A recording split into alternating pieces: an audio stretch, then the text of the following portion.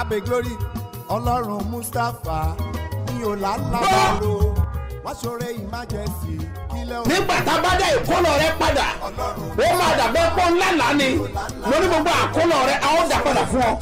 tí gbogbo ẹ tó ń gbọ́ mi lẹ́nìí àsọtẹ́lẹ̀ àkọ́kọ́ tí mo rán jáde sí ayé rẹ nìyí o ti ń fa ìkorò sí inú ayé rẹ ní orúkọ Jésù lónìí àní lónìí lórúkọ Jésù ó yá parẹ́. gbàdúrà fún gbogbo ẹ̀dá tó ń wò mí tó dẹ̀ ń gbọ́ mi lọ́wọ́lọ́wọ́ lórúkọ Jésù Ọlọ́run olùbùkún orí afẹ́bùkún fún ọ.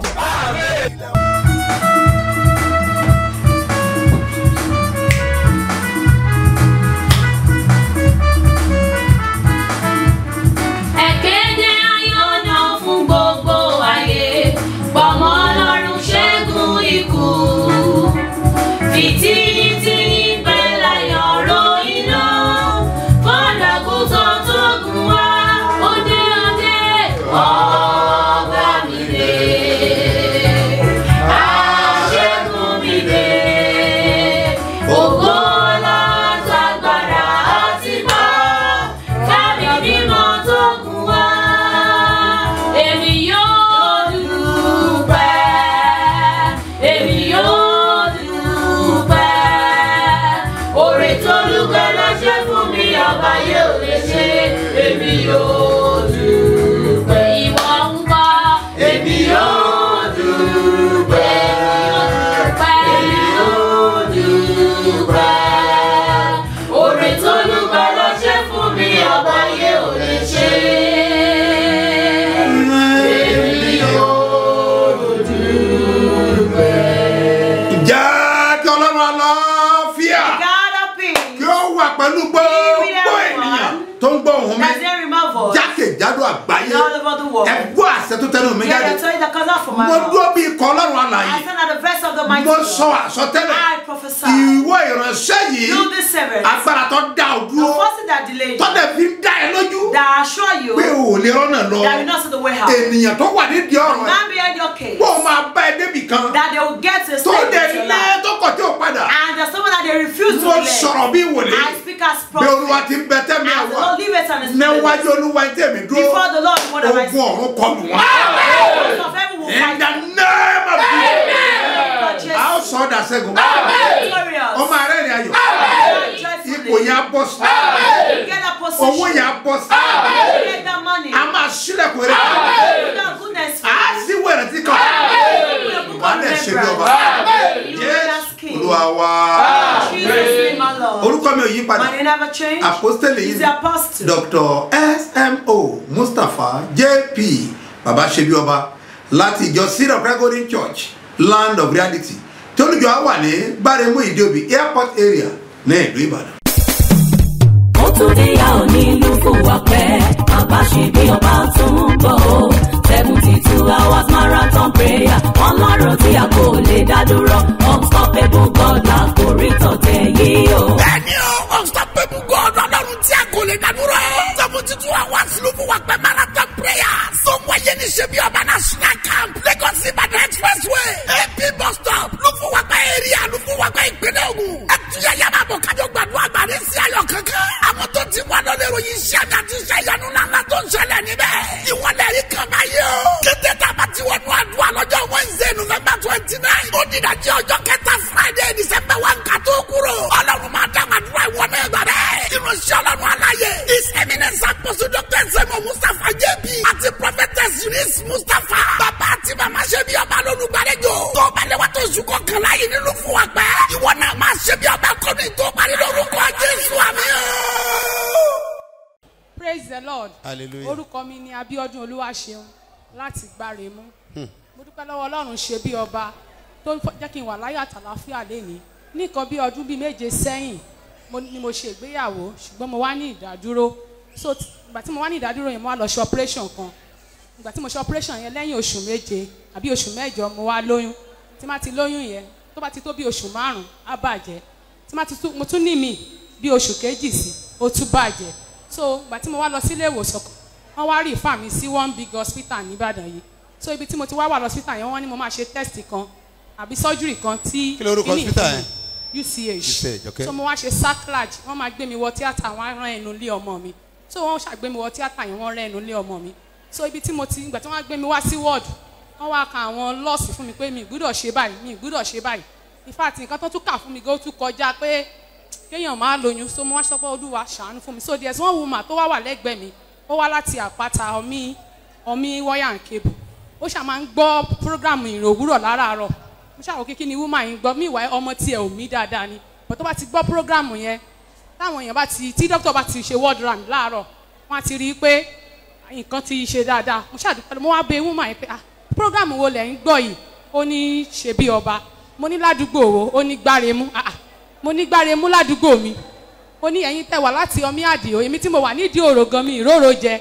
Mo ní àwọn Yorùbá sọ wípé wòlíì ò kì í níyì nílùú ààrẹ. Mo ní èmi ṣáà máa rí wọn tí bá ń lọ ibiṣẹ́. Ẹ jọ̀ọ́ ẹ sọ fún mi bí tẹ́ ti ń gbọ́ program yìí, bó ṣe sọ fún mi nìyẹn. Pé mi náà ṣe bẹ̀rẹ̀ sí ní gbọ́ program yẹn nìyẹn. Láràárọ̀ but God so good, ẹni yẹn bímọ láyà tàlàfíà. Wọ́n dì charge ó lọlé. Èmi náà wá ń gbọ́rin òwúrọ̀. Mò ń fi àpẹẹrẹ ìgbàgbọ́ mi. Mo dúpẹ́ lọ́wọ́ Ọlọ́run pé gbogbo nǹkan tán ní kí n má ṣe, mo bẹ̀rẹ̀ sí í ṣe pẹ̀lú orúkọ bàbá ṣe bí ọba. Ìgbà táwọn dókítà mi wá tán wá ṣe word round, mo ti lọ tọ̀ fúnra mi. Wọ́n ní this woman sit down, mo ní no, Ọlọ́run ti ní kí n máa ṣe bí ọba, ọba ò kì í sún rẹpẹtẹ. Mo gbúdọ̀ lọ, mo rẹ̀ sí í ṣe bí ọba. Mo dúpẹ́ lọ́wọ́ Ọlọ́run pé mo bí ọmọ náà láyọ̀ àtàlàáfíà. Kọrin.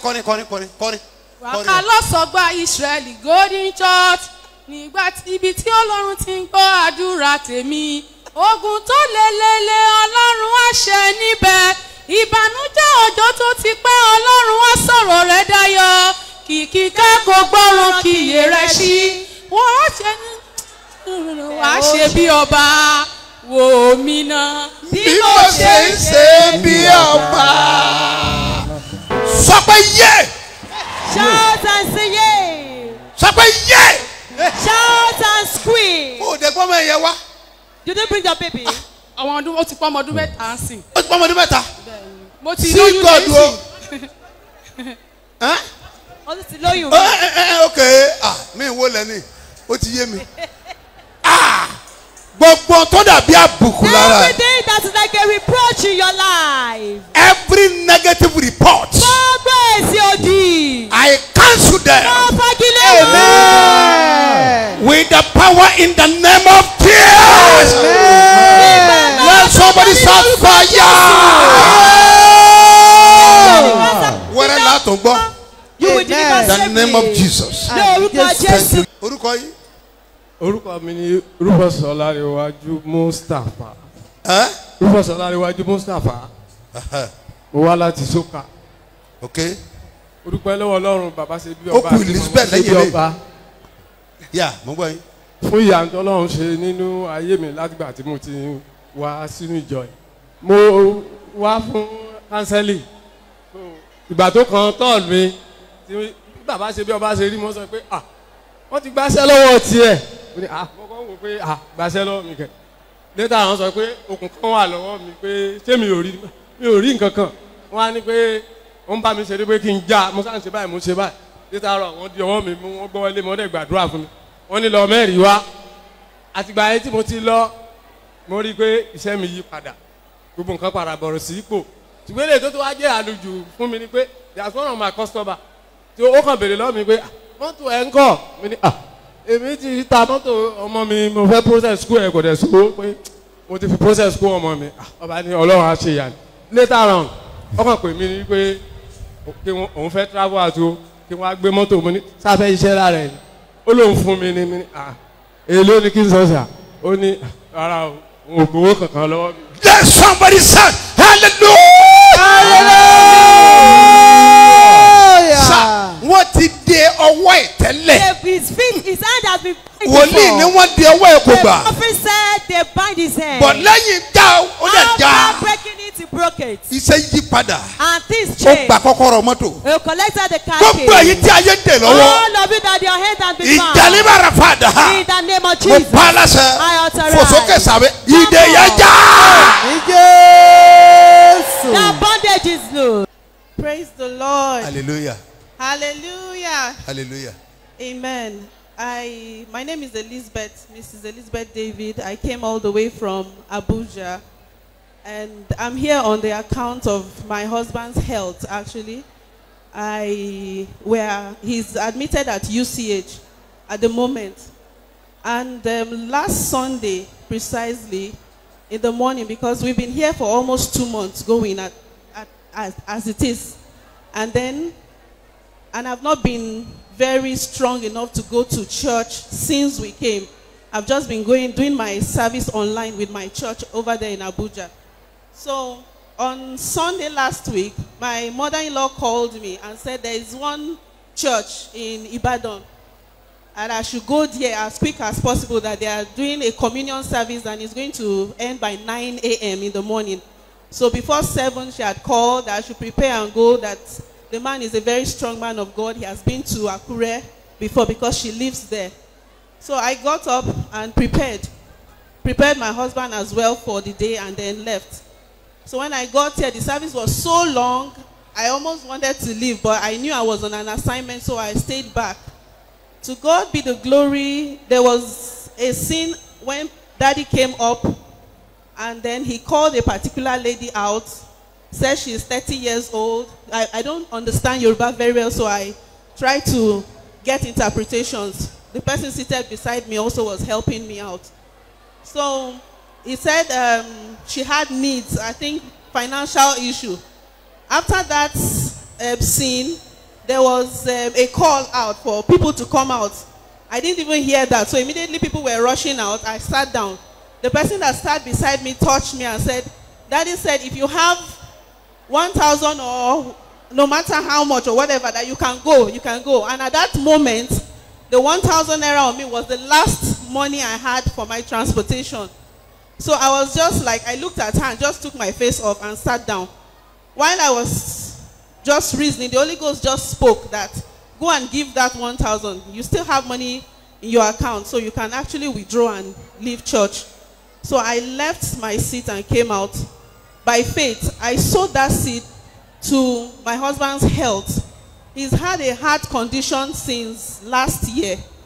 And that heart condition, he had a surgery. After the surgery over there in Abuja, he's been having crisis almost every other month. We've always been in the hospital.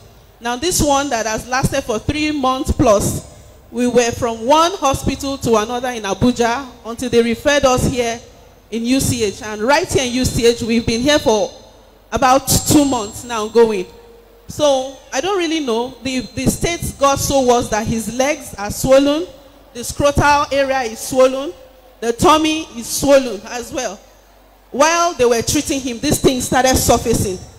So I connected that seed of 1,000 naira to his healing, as well as buying the miracle water that was being sold outside. Then the lady beside me as well told me that this is not just, they sell another water called Bethsaida water. So I was asking her, what water is this water?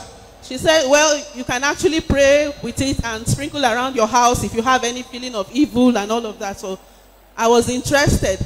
But because my mother-in-law said it was a communion service that was going to hold, when I came, I discovered it was just bread that was shared. There was no drink. And I came with an empty container. This container, empty, to take the liquid. Thank God for the people that shared. They were refusing to give people an extra one, but they gave me for my husband. I begged for it and they gave me the bread. So I took it, packed it up. Then after that seed, I left back to my seat, took those water. When I was going out, I saw people still along this tap collecting water. I took down my small rubber and went to beg them to give me at that place. So I went there and I collected. They gave me this rubber. When I got back, because of the commission I've been before, I know about the feet washing. So I said I was going to use the water to wash my husband's feet. That whatever is this demonic deposit of swelling, because I didn't take him to the hospital with swells. They were treating him for something else, and all of a sudden, he started swelling all over. The first hospital, it was the leg. The second hospital, the scrotal area added. When we came to UCH, the stomach added as well. So I took the water, I prayed on it. I prayed with him and washed him that day. So getting along the line, I discovered that he started getting more strength because normally he doesn't move around. He's always on bed and all. He started having more strength. So within the week, the testimony is actually not the healing, but what God did as a result of that financial seed that was sown. That week, in fact, throughout the week, we've been very, very rich because we've spent money. Like if I'm to put together all the money, we've spent over 15 million from last year. Jesus. Yes, and this very 3 months, we've spent over 3 million. He doesn't even have a dime. It's his boss in the office that has been footing the bill because he's so important to him. He's into properties. So and God has been helping. The man has been, but lately the man just came up with this "I don't have money" thing. And that Saturday, Sunday, I was just saying, leave it to God. He is human and he has done the best he can.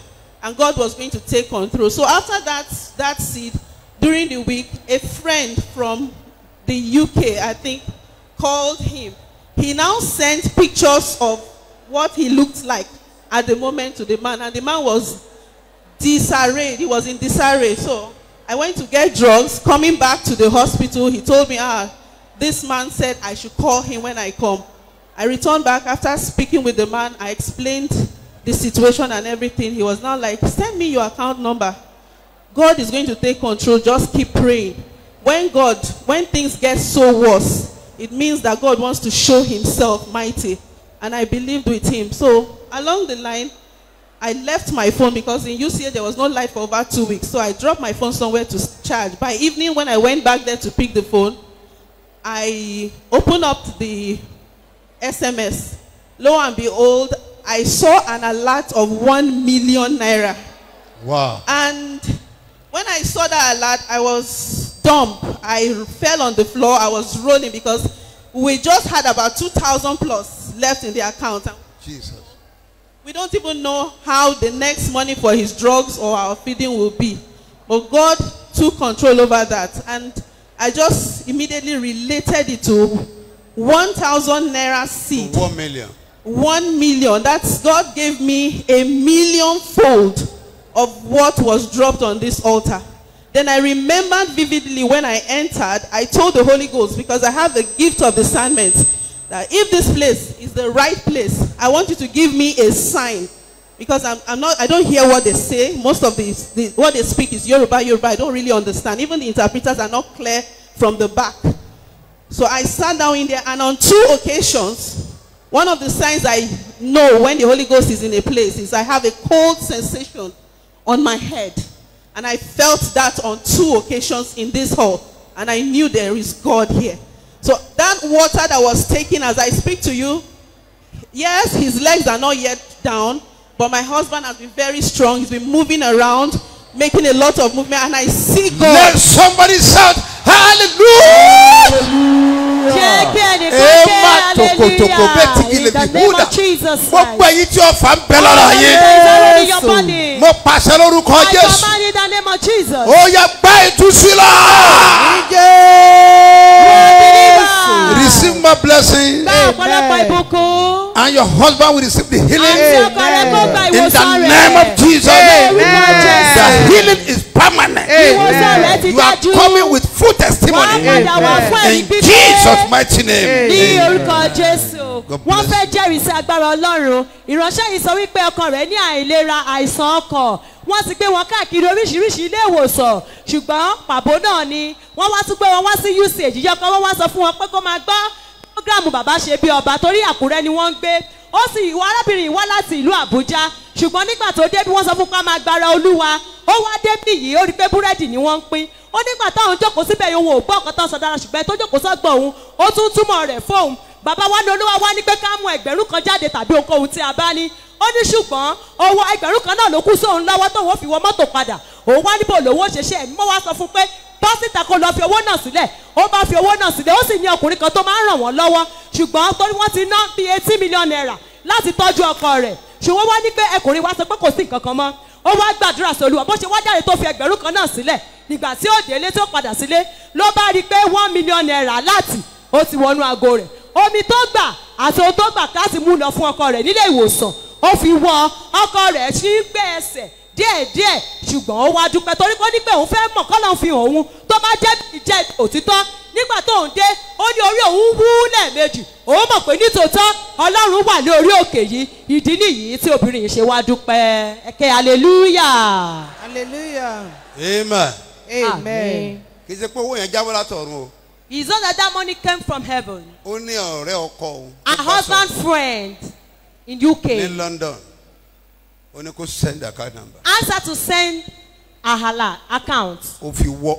Kéèyàn tó fún ẹ ní 1 million. For somebody to give you a million naira. You know the meaning of 1 million.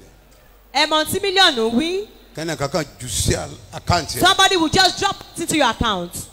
Ó fi Ọlọ́run ní 1,000. She gave God 1,000 naira. Ó rí 1 million. And get a million naira. In a million food. Ní mílíọ̀nù ọ̀pọ̀lọpọ̀. Ẹnìkan gbọ́ mi lónìí. Somebody is hearing me today. Ìrànlọ́wọ́ òjijì. Instant help. Ó sọ̀kalẹ̀ sí ọ. Will come to you in Jesus. Yóò gbọ́ rẹ kó fáwọn. Your glory will manifest. In Jesus' name. Ní orúkọ Jésù. Àṣẹ tẹnu mi jáde. Authority comes out from my mouth. Gbogbo ẹ̀ ń bá lè sàmì. Whosoever that can say amen. Ẹni tó wà lẹ́gbẹ̀ẹ́ rẹ. The one beside you. Tó jẹ́ pé òun ló ń dá ọ dúró. That is the one delaying your life. Ẹ̀mí máa tú àṣírí ẹ̀. The Holy Spirit will expose them. In the name of Jesus. Ẹ gbọ́ mi sà. Listen, sir. Ẹnìkan wà tá a rán sí ọ tó máa gbé ayé ẹ̀ sókè. There is somebody that will send to your life that will lift you up. Tó lè yẹ pé ọ̀sẹ̀ yìí ló máa pàdé. That you are going to meet them this week. Ẹni tí ó wà dìde bí ẹ látakò. The person that will rise as against you. Ẹ̀mí máa kọlù wọn. The Holy Spirit will destroy them. In the name of Jesus. Àfikọ́ rẹ̀ gbọ́. Your case will just be settled. Àfikọ́ rẹ̀ dayọ̀. Ẹ̀mí àwọn wòlíì. The spirit of the prophet. Ó máa fàánú bẹ̀. Visit you with mercy. Wà á kọ́ni hallelujah. Sing joyful song. Wà á dẹ̀ ṣe bí ọba. Act as king. Jésù Olúwa wa. Yẹn gbàdúrà fáwọn ọlọ́jọ́ ìbí Let me òní. pray for the brother celebrate. Àti oní wedding And anniversary. people celebrating their wedding anniversary. Ẹgbọ́n ẹ̀yin ọlọ́jọ́ ìbí òní. Tó bá lóore ọ̀fẹ́ bí tó You have the wà. privilege where we are. Ọ̀dà kọ̀ọ̀kúnlẹ̀. It's good for you to nail them. Gbólóhùn méjì péré ni. Just 2 words. Gbólóhùn àkọ́kọ́ ni The pé. first word is that. Ogun tó bá ọ dàgbà débi tó dé. The battle that grow up to where you are now. Tí ó dẹ̀ yẹ kọ́ ní nǹkan jó rẹ̀ lọ́wọ́. That make you not to possess something of your Ogun yẹn own. ṣẹ́ lónìí. The battle is conquered. Gbólóhùn kejì lélẹ̀. This is the second word. Owó tó ti kàn ní láyé. The money you never received in life before. Ìyá tó ti kàn ní láyé. Miracle you've never received. Ọdún tó wọ̀ yìí. In this year. Lórúkọ Jésù. In the name of Ó yá lọ Jesus. sí àṣeyọrí. You succeed In over the it. name of Jesus. Jesus. Àbùkù tí ń bẹ nígbéyàwó rẹ̀. Reproach in your marriage. Ẹ máa mú kúrò lórúkọ The Jésù. Holy Spirit will take it Ohun away. tí ìgbéyàwó rẹ̀ nílò What's your marriage láti need? tayọ. To exceed. Ó yá bàbá yìí.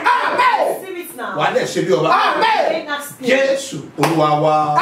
Jesus' name. Happy birthday Ẹ̀kọ́ ayọ̀jọ́ and ìbí. happy wedding Ẹ sì tún anniversary. ìgbéyàwó. Orúkọ Jésù ẹ̀rí àánú gbà. Má gbàgbé o. Don't forget. Wọ́n dára. It's good Kẹ́yọ̀ lọ́jọ́ òbí. for better celebrate. Kẹ́ máa ṣèdìdí àdúrà To yìí. zeal this prayer. But next year. Nítorí ọdún tó ń O bọ̀. gbọ́dọ̀ ti ní ẹ̀yìn púpọ̀. You must have multiple Ọ̀ testimonies. gbọ́dọ̀ wà bákan You náà. will allow us not remain the Mo lè same. sọ wípé tẹ́ bá And bẹ́ẹ̀ ta I'm wòlíì told you lọ. want to bless the prophet. Pàápàá wòlíì bí àwa. Especially prophet like us. Ọrẹ kan ò kì í kéré láti fún wòlíì. No any amount of offering is too small for the Kò prophet. dẹ̀ kì í tóbi jù And it's not láti fún too wòlíì. big to give to the prophet. Ìjálíbà. In the name of Fáwọn Jesus. dàdé In the name of bírímù náà Jesus. In the name of Jesus. lẹ́ẹ̀kan In dé fà. the name of Jesus. Àánú Ọlọ́run àtọ́jú The rere. mercy and favor of Ó God. máa bá ayé ẹ̀ padà. In the name of Jesus. Now, Olúwa sọ àsọtẹ́lẹ̀ tó lágbára. The Lord prophesied powerfully. Mo dẹ̀ sọ lánàá. And I said it Wípé yesterday. o gbọ́dọ̀ rà àánú lọ́sẹ̀. That you must receive mercy this week. Ọ̀sẹ̀ yìí ló máa gbé owó oṣù It tuntun. is this week that will take you to the new month. Olúwa ti kéde àwọn And the Lord àtàdúrà. have announced fasting and prayer. Àdúrà ti bẹ̀rẹ̀ léde. The prayer Tí ń gbà fún gbogbo àwọn olórin májẹ̀mú. for all the covenant offering prayers. Ṣùgbọ́n ọ̀la ni ti gbogbogbò. But tomorrow is general Ọ̀la fasting. Wednesday. Wednesday. Ẹ gbọ́ mi sà. Listen, sir. Gbogbo ẹ̀yin tẹ̀ ń gbọ́ mi. All of you are hearing Ẹ me. kọ́ ilé ìsílẹ̀. Write it down. Nítorí bá náà jẹ́ olóò. Whatever will cost them Make sure pé we dájú that orí omi kan you get a bottle tó of water gbàdúrà sí that you will pray fún ọjọ́ mẹ́tẹ̀ẹ̀ta for these 3 days láti gbà àwẹ̀ that will fast àti àdúrà yìí. and pray. Ẹ gbọ́ mi sà. Listen, sir. Tó o bá wà lẹ́kọ̀ọ́, You are in Lagos. gbé omi yẹn dání. Take your water along. Máa bọ̀ wá Come sí forth camp. to the camp. Ẹ gbọ́ mi sà. Listen, Ṣé ẹ mọ̀ pé prayer lè yàtọ̀? Do you know this prayer is different? Ó yàtọ̀ o. It's totally Bọ́ọ̀ bá lè different. wá kankan If you bẹ̀. can't come to Sórí ti anything ọjọ́ Friday. on Friday, Ẹ ń bá ná ọjọ́ náà. whatever will cost me the cost, Ẹ̀bùn mẹ́ta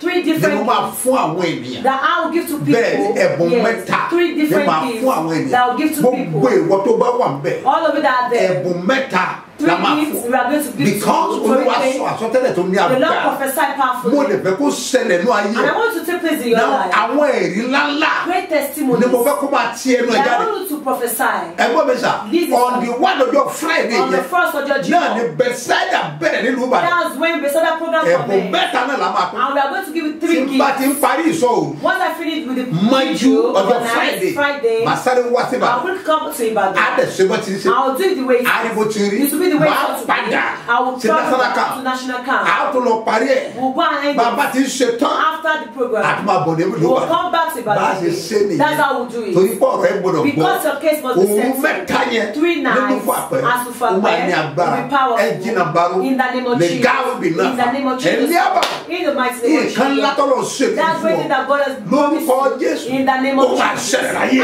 To take Mo ní place ó in máa your ṣẹlẹ̀ life. láyé. To take place Ó in máa your ṣẹlẹ̀ life. láyé. Múra fún àwẹ̀ àti àdúrà ti ọ̀la. Prepare for tomorrow fasting and Mo dẹ̀ ti prayer. kéde lẹ́yìn. And I announce Ìpè this. ọrẹ májẹ̀mú rẹ̀. That you're coming out Méjì free. ló máa jẹ́. It will be double. Bẹ́ẹ̀ni. Yes. Méjì ló máa jẹ́. This will be double. Ìkan fún ọrẹ májẹ̀mú. One for coming out free. Èkejì. The second Mo fẹ́ one. fi sílẹ̀kùn ọrọ̀. For you to open Àti door owó. of riches and money. Gbogbo ẹ̀yin tẹ́ máa ń sọ pé ẹ láwọn tí máa ń fún yín lówó December. All of it that do say you have people that will give you Gbẹ̀yẹn for kúrò December. lẹ́mìí ẹ̀. Erase that Wọ́n from àwọn your èèyàn tí mind. wọ́n pàápàá lè sàánú. Think of the people you too want to help. Àwọn tó dìde yẹn. The people that Wọ́n are ní orí méjì. they don't have to wait. Ìwọ náà lè dìde. You too can rise. Are you ready for that? So ṣe tán fún ilé. Megalobia. In the name Mo of pàṣẹ. Jesus, I decree. Ayé ẹ̀ máa dìde. Láwùrà. Mọ́mí má ro pin. Mommy. Ọmọ ẹ̀ yẹn máa sọ ọ́ dé Your yẹn lọ. children will make you great. Bẹ́ẹ̀ni, Yes. ọmọ ẹ̀ máa padà jẹ́ kó Your jẹ́ yẹn. children will make you Ó somebody. máa padà mẹ́ẹ̀kì ẹ̀. You will later make Wọ́n it. padà kọ́rí ayọ̀. You later see just Ìnàjí làbúrà in fa. the name of Lórúkọ Jesus. Jésù. In the name of Ayé ẹ̀ máa dìde. Láwùrà. Àwọn tó máa dí ọ lọ́wọ́ mo fẹ́ fi People dúró. that I want to rebuke the people that want to stand as Yes, Israel. àwọn tó máa dí ọ The lọ́wọ́. people that want to stand Wọ́n wà against. gan o. Àwọn That's la all. fẹ́ fi bú. We want to rebuke them. Kí n tó kọjá síbẹ̀. Before I move them, Màá fẹ́ kọ́ gbàdúrà. I want to pray this Wà á kàn prayer. dìde. You just stand Wà á up. gbé ọwọ́ ẹ sókè. You lift up your Wà á wá hands. pariwo. You will shout. Olúwa. Lord. Ẹni tó súnmọ́ mi ti ń dí mi The lọ́wọ́. one that's supposed to be in me. Ẹ̀mẹ́ mímọ́. Holy Ẹni lè Spirit. jìnnà sáyé mi. Chase them out of my Wà á life. tún gbọ́. Orúkọ Jésù, orúkọ Jésù, orúkọ Jésù, ẹ̀mí mímọ́. Ọlọ́run ẹ̀fẹ̀ ṣe wọ̀. Ẹni tó súnmọ́ mi tó súnmọ́ mi lọ́wọ́.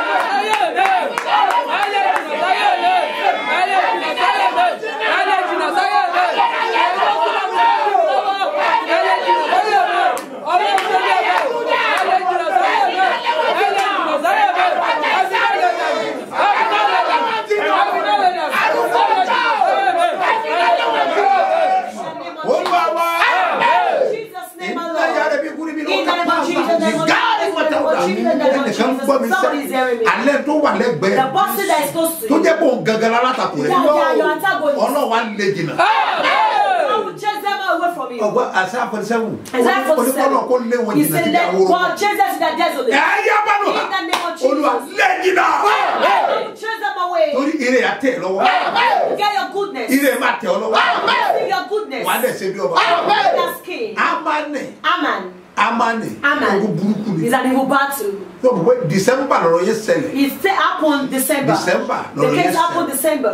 Kí ló fà á? What happened? Òun pàápàá kì í solùsí láàfin. Himself is not a wretched person in the palace. But ó fẹ́ ta ẹ̀jẹ̀ Mordecai sílẹ̀. But he wants to shed the blood of Mordecai. Nítorí pé ó mọ̀ ọ́n. Because he is Àwọn tó close to mọ̀ ọ́ ló wà him. It's nídìí the people ọ̀rọ̀ that rẹ̀. know you that are behind your Má sì case. mí gbọ́. Don't misquote Aláwọ̀ me. tó súnmọ́. The people that are very close to Àwọn ló you. mọ plan ẹ̀. They are the ones that know your Àwọn right. náà ni wọ́n ń takò. They are the ones that stand against you. Ẹni tó fẹ́ ṣe ọ́ láàánú. The person that wants to help you. Ẹni tó mọ̀ ló lọ bà ẹ́ jẹ́ It's the bẹ̀. people that know you that can't show you before them so that they will not help you. Láàṣẹ gbọ́dọ̀ fi ṣe. That's why I must not joke with it. Ìkan ṣẹlẹ̀ sí Jésù pàápàá. What happened to Jesus Ẹ̀yà himself? confirm yẹn. Let's confirm Nínú òwe mímọ́. it. In the Holy Luke Bible. chapter 22. Luke 22. Ní ẹsẹ̀ 21. Verse 21. Olùfẹ́ kò wò. That's what I wanted to read. Luke orí kejì ó lé ní ogún. Luke chapter 22. Ẹsẹ̀ kan ó lé ní ogún. Verse 21. Olùfẹ́ kò wò. That's what I wanted Kí ló to wí? read. What does it say? ṣùgbọ́n ẹ kíyèsí. Ṣùgbọ́n ẹ kí gbọ́ mi sà. But behold, listen, sir. Kíyèsí tó gbọ́ yẹn. Behold, Ẹ underline. fallacy.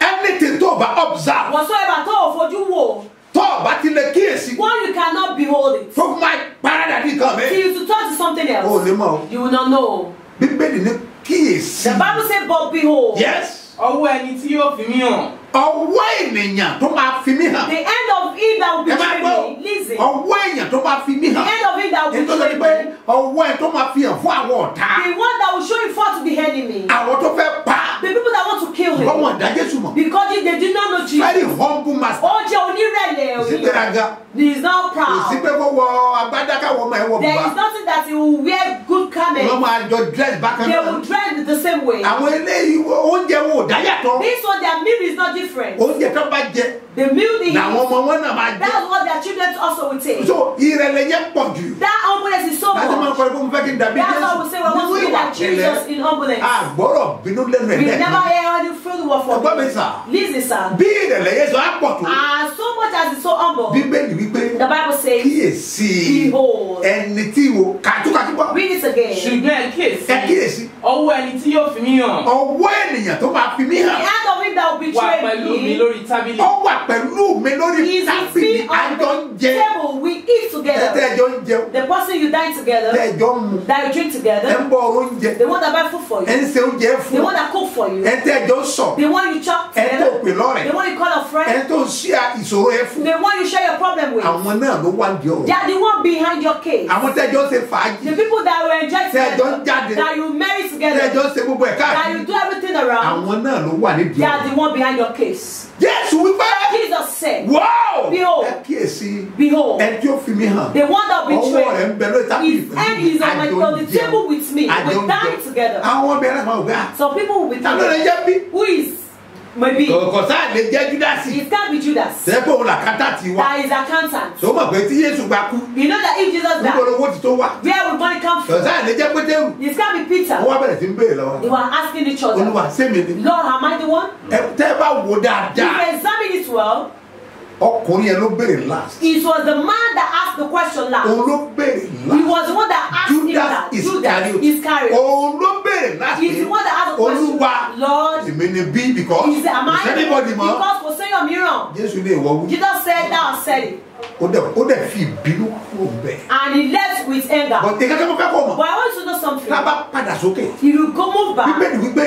The Bible says. Sátánì dẹ̀ wọ inú ẹ̀. And Satan entered into him. nítorí ní ìdádúrà ni. That was where you need prayer. tí Sátánì bá wọnú mọ́dà ẹ̀ gẹ́gẹ́. If Satan can come into your mother against you. tó bá wọnú ọ̀rẹ́ ẹ̀ He gẹ́gẹ́. will come into your friends against you. tó bá wọnú ìyàwó ẹ̀ He will gẹ́gẹ́. enter your wife against you. you need prayer. O nílò àdúrà. peter àti nílò iná ni. That's why we need fire. àwọn iṣẹ́ ńláńlá. All the tá a máa ṣe nínú program tí a fẹ́ ṣe yìí. that we want to take place. tó bá wà lókèrè make sure kó ojú ẹ̀ wá lórí. Make sure you connect with us on Facebook. bẹ́ẹ̀ni Yes. àdúrà ẹ̀ máa le gan. This prayer will be serious. make sure kó ní omi dání. That's why you have a bottle nínú of omi water yẹn in that water. fọwọ́ ara ẹ̀ buyọ̀ sínú omi You yẹn. will outreach yourself to the water yourself. má jẹ́ kí ẹ̀mí ẹ̀ kó takò. Don't let your spirit stand against this. His instruction from the ìtọ́ni Lord. Olúwa ni. His instruction from the Lord. buyọ̀ fi sínú ẹ̀. Outreach yourself to the water. lọ sẹ́nu ọ̀nà rẹ̀ buyẹ̀pẹ̀ fi sínú ẹ̀. Add sand to the torí pé water. ogun abẹ́ òní náà ń jà nìyẹn. Because battle under the roof can torment you. ogun àwọn tẹ́jọ́ ń gbé a máa jà ní. Battle of your neighbors can torment you. ẹsẹ̀ kan yọ. Do all those wọ́n things. wá gbé kalẹ̀ nínú You òwúrọ̀ will not náà. put in the money to program. iṣẹ́ máa wá bẹ̀. Assignment will stay. ìjọba fẹ́ tó máa ṣe Those of you àkóso afraid will ever pick up. ìnáwó náà. In the name of Jesus. lẹ́rùbà lẹ́ka In the mighty name of wọ́n Jesus. pàṣẹ ní I decree. àṣẹ àdánidúró. Authority of stagnation. ogun tó súnmọ́ ti The jà. battle that's moving out ọ̀run wa kò sí. It's called Stand on the feet everyone. You will shout. Lord. àwọn tí súnmọ́ mi ti yọ mí The lẹ́nu. people that are close to me tormenting me. àwọn tó súnmọ́ mi ti ń dí mi lọ́wọ́. People that are close to me that are injuring my way. àwọn tó súnmọ́ mi ti ń gbẹ̀jẹ̀ lẹ́nu People mi. that are taking my beef from Ọlọ́run me. lé wọn jìnnà God sáyé mi. take them out. Ó yá àdúrà. Orúkọ Jésù, orúkọ Jésù, orúkọ Jésù, ẹ̀mí mímọ́. Ọlọ́run tẹ́ sí ẹgbẹ́ wa. Àwọn ọmọ tó ń bọ̀. Bàjẹ́ lọ́nà mẹ́. Àwọn ọmọ tó ń bọ̀. Ẹjọ́ kí ni dẹ̀ wá? Ẹbí náà lé wọn dà. Ẹbí náà lé wọn dà. Ẹbí náà lé wọn dà. Gbogbo èyí lọ́rẹ̀ má jẹ̀mú. All the coming out prepare. Àwọn kan ti dìtánì. Some people ti pinnu. Báwo ti máa ṣe nìyẹn? Now they have to do this. Kí máa wò pé. Some people will think that ẹyọkànlá wo ṣe. they are going to pay only one. Gbọ́ mi sà. Listen, Ọlọ́run mi á bùkún fún mi. my God will bless you. Àṣírí ẹ̀ máa bù. Amen. Whatever it costs you. Gbogbo nǹkan tó bá máa ná ẹ. Kò ṣe. Make sure you do it. Bẹ́ẹ̀ni. Yes. Èèyàn máa rà á gbé ni. You buy it Yes, today. èèyàn máa rà á ní. You buy it today. Bó o bá rà á You wọ̀n didn't buy. ní fún ẹ. They won't give to you. Lọ sí any supermarket. Go to any supermarket. There must be a price list Wá on fi their goods. iye tó ń ta ọjà If you cannot pay the price, you cannot have the market. Can you manage? In the name of Jesus. In the mighty name of This is a price. Gbogbo èyí tẹ́ ṣe tán láti sanwó ìdíyelé. Èmi sọ̀rọ̀ nǹkan wò. Bí Olúwa ti ń bẹ̀ tẹ́lẹ̀ mo sọ fún ọ pé nínú owó ló tún máa sọ lórí. Gbogbo èyí tí ẹ ní sí àti pàṣẹ bẹ́ẹ̀ ṣàtìlẹ́yìn ẹ make sure pé ẹ key into the promises. Bẹ́ẹ̀ni Olúwa sọ fún mi pé òun fẹ́ fi la ọ̀nà ńlá fún mi. Ẹ̀mí yálò àṣẹ adánidúró wọn ò ní pa lórí ẹ̀. Onídàájọ́ àwẹ̀ àkọ́kọ́ fún gbogbo àwọn ènìyàn. Ó sọ̀rọ̀ má jẹ̀bọ̀ wọn. Iná bìláyà ha níbi tọ́nà rẹ ti dí wọn. Ní orúkọ Jésù ọ̀nà rẹ ńlá. Gbẹ̀yìn tẹ́ jẹ́ gbèsè. Ọlọ́run sọ gbèsè. Ayé ẹ̀ máa fọ̀. Wàá dẹ̀ ṣe bí ọdún. Tó o bá ní àkáàdì nọ́mbà. Ẹ mú pẹ́ẹ̀nì yàbí fóònù. Kọ sílẹ̀. 30 32 67 02 85. Bọ́lá ẹ̀dọ́ sí. Yes again. 30 32 67 02 85. Mustapha Solomon Muslim agbóyàdé ní Fort Bank lórúkọ Jésù ayé rẹ̀ á dìde. Èkejì. Second one. 101 52 98 950. Seed of Agodi Church ló máa gbé jáde ní Zenith Bank. Ẹ gbọ́ mi sá. Listen to me, sir. Níbi tẹ́lẹ̀ bó kò sáà. When the thing there is no master. Mo sọ lórúkọ Olúwa. I speak the name of Àánú dìde sáyé. Orúkọ yín mọ́mì. Orúkọ mi ni Ìyábọ̀ Elizabeth. Láti bo. Láti ìlú àdúgbò Láàgà ní ìlú Kòròdú.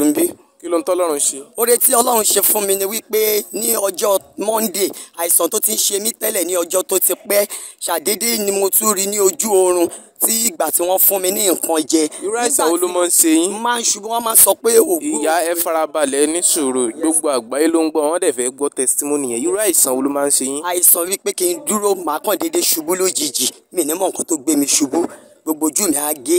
Láì ṣe pé nìkan kan tì í lù. Rárá sá mi ní mọ̀ nǹkan tó gbé mi ṣubú gbogbo ojú máa gé. Bó o lẹ ṣe gbàyanu yín? Ìyanu wá ṣẹlẹ̀ wípé ní ọjọ́ Monday ìjẹta yìí ni mo déédéé rí wípé ní ojú oorun bíi tí mo sùn sí nǹkan tó máa ń fún mi tẹ́lẹ̀tẹ́lẹ̀ jẹ mo wá rí i pé wọ́n tún gbé wá ní ojú oorun yẹn pé kí n lanu kí n gbà mo wá di ẹnu pa wípé mi ìgbàsẹ́ pé mi ìgbà ṣàdédé ni mo rí pé ẹnu tí mo dì yẹn mo lajú sójú ayé mo wá rí i wípé ọkọ mi ló wà lẹ́gbẹ̀ẹ́ mi ló sọ pé ta ló lóun fẹ́ fún ẹ ní nǹkan jẹ ìyẹn wá sọ wípé òun ò ẹnì kankan ò fún mi jẹ. ṣùgbọ́n bẹ́ẹ̀ ṣe gbà yẹn láti gbà yẹn ṣé ẹ tó ń ṣubú ṣàìsàn yẹn tó ń ṣe. lójijì ni mo rí pé mo bí gbogbo ẹ̀ dànù láti gbà mí ìgbóhùn ẹ̀ mọ́. ẹ ṣubú mọ́. mi ìṣubú mọ́ mo bí gbogbo ẹ̀ jáde lẹ́sẹ̀kẹsẹ̀ tí nǹkan yẹn tán tí mi ìlànà gbà lójú oorun yẹn mo di ẹnu pa mo kàn déédéé di pé mò ń bì lójijì lórí nígbà tọ́lọ́run ní kí n máa kọrin ọpẹ́. ojú ayé lẹ ti ń bì. bẹ́ẹ̀ ni nígbà tí màá lajú sójú ayé. ṣùgbọ́n àìsàn yìí ò ṣe yín mọ́ báyìí. nígbà tó ń fún mi ní omi òróró ṣe bí ọba mu ní ẹsẹ̀kẹsẹ̀ yẹn pé kí n ga ẹnu mi. kí lẹ ná fún yín mu. òróró àti omi. ṣé nílé ìjọsìn àbíbo. nínú ilé tí mò ń gbé ara omi yẹn sínú ilé wa àti òróró yẹn. yóò wá rí bí kọ́ndíṣàn rí ṣe rí náà rọ omi àtòró sí lẹ́nu. bẹ́ẹ̀ ni sà. orúkọ yín àti ibi ẹ̀ ti wá. Elizabeth Ìyábọ̀dé láti Láàgà. ó tún níyà ò ní ìlú fún wa pẹ́ bàbá ṣe bí ọba tún ń bọ̀ ó 72 hours marathon prayer ọlọ́run tí a kò lè dá dúró unstoppable God la kò rí tọ̀tẹ̀ yìí o. bẹ́ẹ̀ni o unstoppable God ọlọ́run tí a kò lè dá dúró 72 hours ló fún wa pẹ́ marathon prayer sọ́mu ayé ní ṣe bí ọba national camp Lagos Ibadan expressway AP bus stop ló fún wa pẹ́ area ló fún wa pẹ́ ìpínlẹ̀ Ògùn ẹtúyà yàrá bọ̀ kájọ gbàdúrà gbàdé sí ayọ̀ kankan àwọn tó ti wà lọ́lẹ̀ ròyìn iṣẹ́ àti àti iṣẹ́ ìyanu ńláńlá tó ń ṣẹlẹ̀ níbẹ̀ ìwọlẹ̀ rí kan báyìí o kété tábà ti wọnú àdúrà lọ́jọ́ Wednesday November 29 ó dìdájẹ́ ọjọ́ kẹta Friday December 1 ká tó kúrò ọlọ́run máa dá àdúrà ìwọ náà gbà bẹ́ẹ̀ ìránṣẹ́ ọlọ́run aláyé His Eminence Apostle Dr. Semo Mustapha JB àti Prophetess Eunice Mustapha bàbá àti màmá ṣe bí ọba lólùgbàlejò tó balẹ̀ wá tó oṣù kọkànlá yìí nínú fún wa pẹ́ ìwọ náà máa ṣe bí ọba kọ́ni tó parí lórúkọ Jésù àmín. Àṣẹ jáde. Authority comes out. Bọ́ọ̀ bá lè ṣàmẹ́. If you can say amen.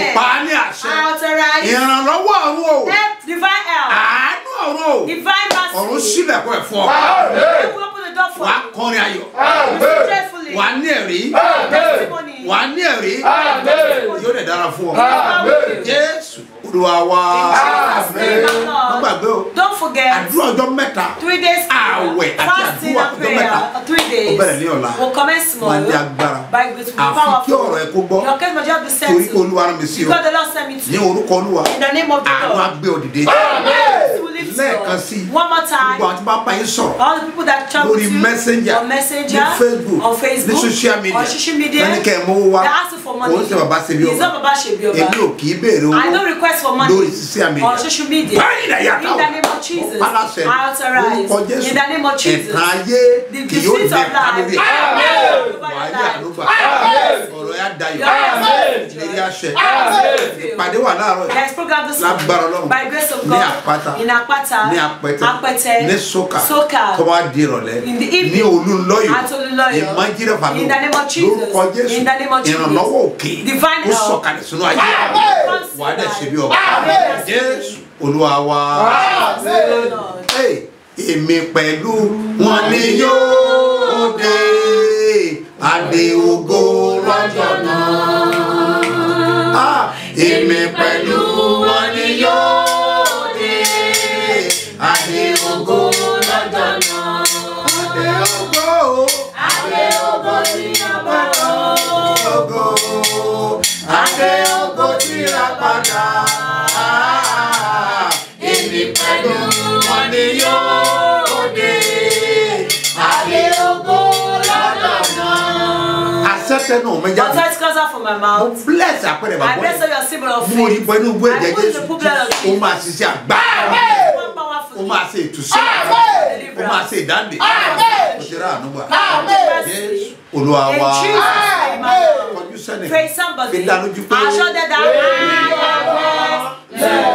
Testify. Ó tún níyà ò ní ìlú fún wa pẹ́ bàbá ṣe bí ọba tún ń bọ̀ ó 72 hours marathon prayer Ọlọ́run tí a kò lè dá dúró unstoppable God la kò rí tọ̀tẹ̀ yìí o. Bẹ́ẹ̀ni o, unstoppable God Ọlọ́run tí a kò lè dá dúró 72 hours ló fún wa pẹ́ marathon prayer sọ́wọ́ yẹn ní ṣe bí ọba national camp Lagos Ibadan expressway AP bus stop ló fún wa pẹ́ area ló fún wa pẹ́ ìpínlẹ̀ Ògùn ẹtúyẹ yàrá bọ̀ kájọ gbàdúrà gbàdé sí ayọ̀ kankan àwọn tó ti wà lọ́lẹ̀ ròyìn iṣẹ́ àmì àti iṣẹ́ ìyanu ńláńlá tó ń ṣẹlẹ̀ níbẹ̀ ìwọlẹ̀ rí kan báyìí o kété tábà ti wọnú àdúrà lọ́jọ́ Wednesday November 29 ó dìdájí ọjọ́ kẹta Friday December 1 ká tó kúrò Ọlọ́run máa dá àdúrà ìwọ náà gbà bẹ́ẹ̀ ìránṣẹ́ Ọlọ́run aláyé His Eminence Apostle Dr. Semo Mustapha JP àti Prophetess Eunice Mustapha bàbá àti màmá ṣe bí ọba lólùgbàlejò tó balẹ̀ wá tó oṣù kọkànlá yìí nínú